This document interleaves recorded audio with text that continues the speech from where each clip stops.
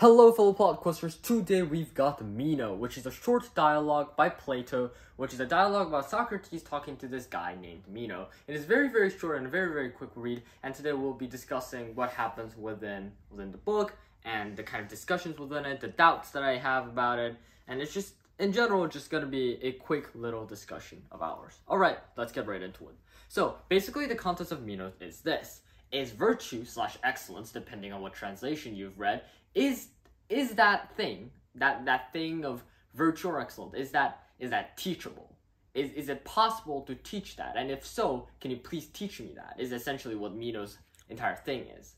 Is there something to, so essentially Socrates goes, okay, in the normal Socrates manner, he starts asking questions like, okay, can we define virtue or excellence then?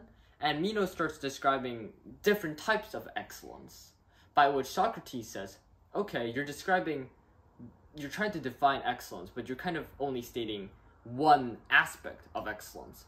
Like, for example, let's take this example to shapes. If we think about a shape, you can say a circle is a shape, but shape is not circle, right? So you can't just say, oh, excellence is virtue. Or I mean, excellence / virtue is just being courageous or being modest, for example, because that's only one aspect of being an excellent / virtuous person. And then Socrates essentially goes, okay, I'll give an example using shape of how we can get a blanket definition for excellence. And he goes, okay, so shape is something that we can see with our eyes that works in correlation with color. That's his definition of shape. Meanwhile, our dear friend Meno, who is kind of dumb, I think, goes, yeah, okay, and he tries to define it again, except he does the same thing, to the point where Socrates kind of gets frustrated, I think, and asks him, like, and starts to, like, give him even more of a hard time, to which Meno kind of goes, like, oh, you know, like, why are we looking for knowledge when we don't know about it? And Socrates basically just says, blasphemy, because, you know, according to Socrates and according to Greek mythology, once we die, we reincarnate to become a different person, and therefore, every new soul, every person in the world would have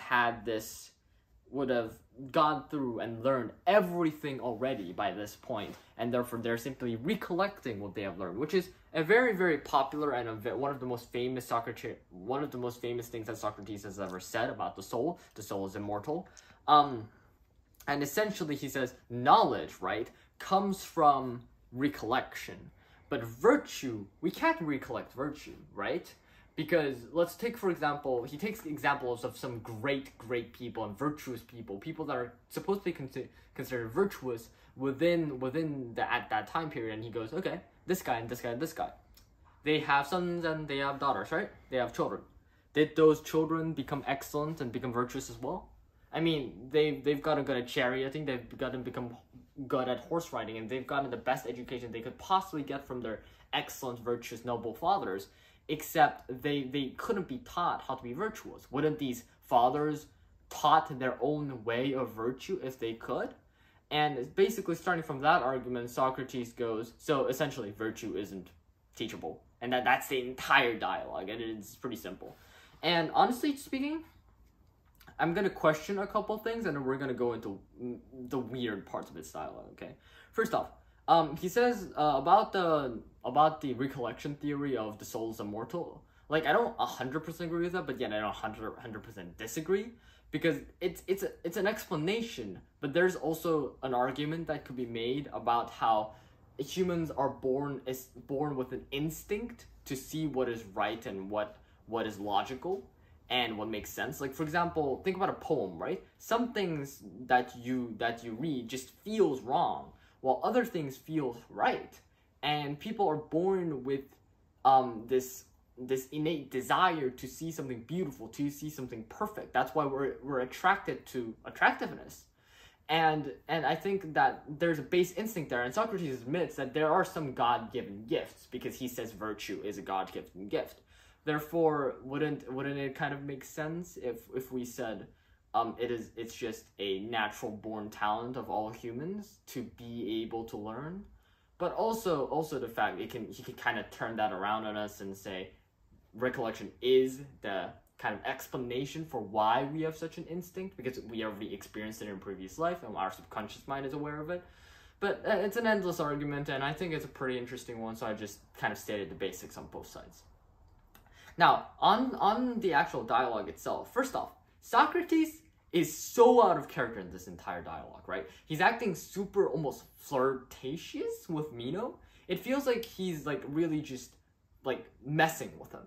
Because at first he kind of does feel genuine. Like it does feel like an average Socrates Plato type dialogue where Socrates is asking questions like, okay, this one fact, this must be true, yes? You agree, right? Because you can't disagree. All right, if this is true, you agree with this too, right? And then he goes on and on, saying fact after fact after fact, linking them with each other logically to try to prove a point of his. That's how Socrates works, and that's how a lot of the other dialogues went.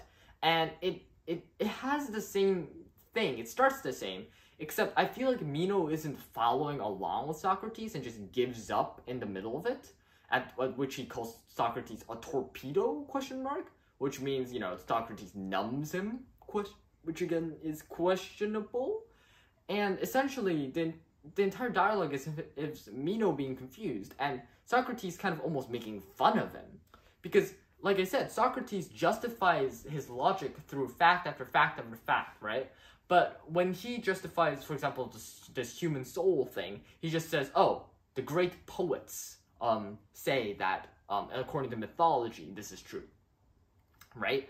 And that's a very not Socrates thing to do, because in one of the other dialogues, which is the Republic, Socrates absolutely freaking disses poets for like half of the time. So it's a little bit weird and out of character. So I've got a couple conspiracy theories of number one, Socrates is just making fun of Meno at this point, and he doesn't respect him enough as a human being to actually give him like proper guidance. Or number two, Socrates just is just kind of looking at this kid, and he wants to kind of give him the tough love type education, which is like he's gonna humiliate him, but he's not gonna realize until later on he becomes a little bit smarter and realize he had been humiliated, and that memory is gonna propel him to learn about virtue, which again is a stretch, but those are the two theories that I have about it, because it's just so weird, especially if you've read other dialogues on Socrates going through these topics. And although it could be perhaps by the fact that Meno is extremely short compared to the other dialogues, but still I believe it's weird and it's interesting to talk about. And that's pretty much it. Meno is a confusing dialogue of Socrates trying to teach Meno about how and trying to answer the question, is virtue is teachable or not, to which they come to the conclusion of no. And in the middle they do some weird things, and Socrates acts really weird and out of character, and that's kind of the Meno, I guess. And again, I have this really big conspiracy theory on Meno has something really deep inside, like foreshadowing-wise, or something about the character's psychology that we as readers can't really get into on the first kind of shallow level that I'm looking at the text at the moment. But who knows, right? It could be something really interesting. I could just be tripping. Who knows? But Meno is an interesting dialogue. You can give it a read if you want a bit of a mind twister to work on. But it isn't like a huge recommendation for me because, again, it's strange. And all of the concepts discussed within the actual text is discussed in other dialogues as well. Like, for example, talk about virtue, talk about the immortality of the soul. It almost felt like a degraded, summarized, bad version of several different dialogues, which, again, is strange. And that's about it for me. Read it if you want. If you don't want, then it's whatever. And like always, your BookQuester and a BookQuester. This was Meno, everybody, by Plato, and have a great day, everyone.